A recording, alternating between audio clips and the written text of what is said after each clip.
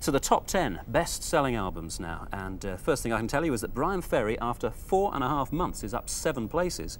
The Vital Idol, no getting away from him, he moves up 3. These 4 have excitingly stayed in exactly the same place as they were last week. And after 17 weeks in the chart, Madonna's Like a Virgin is brand new at number 1 even, replacing Kate Bush. I'm going to pieces.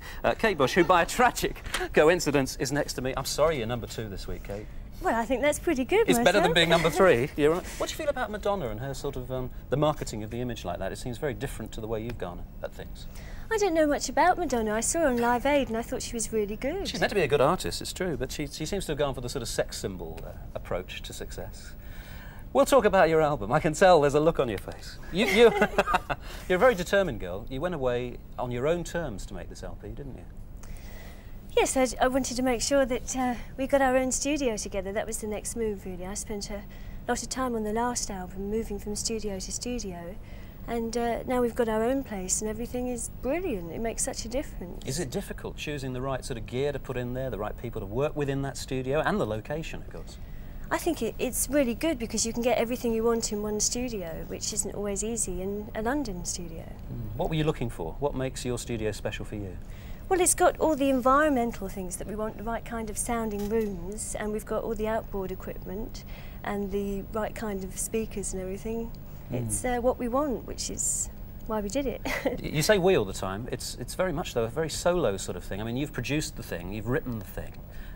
Even though you have other musicians playing on it, you're calling the shots, aren't you?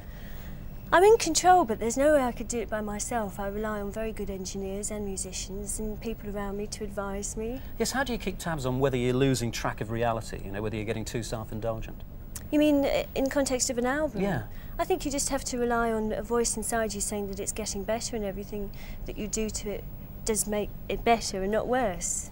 Actually, a lot of critics have felt, well, the ones I've seen, that there are some very, very commercial bits in this as well, that maybe you were aware that the last LP perhaps did go away from the mainstream a bit. Do you agree with them? I don't feel it went away from the mainstream. I mean, whenever you make an album, you just do it and you hope all the songs are good and that you're trying to express what you want at that time, and I feel that I've done that, certainly with the last 3 albums. Let's talk about a track on this LP. You've done a video. Now, whether it means it's going to be a single at some stage, we don't know as yet. It's called Cloud Busting, and a rather unusual story behind the song. So can you tell us the story to set up the video that we're going to see? Yes, it's very much inspired by a book that I found on a shelf about 9 years ago, and it's written by a man called Peter Reich, and the book's called A Book of Dreams. And it's very much written from a child's point of view about his father. You see the book in the video if you're clever. Yes, right. Yes, don't blink or you'll miss it. And it's really about the magic of that relationship and how much his father meant to him. And they have a very special thing they can do. They go up onto a hill with a machine that his father's built and they make it rain. Kate Bush and Cloud Busting, rather obviously.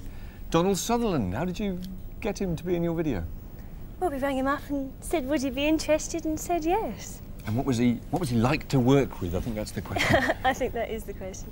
He was brilliant, absolutely brilliant, and he was such a help to me as well. Fantastic, a real honour to work with him. And that's the new single as well? Yes, it is. OK, thanks for coming in.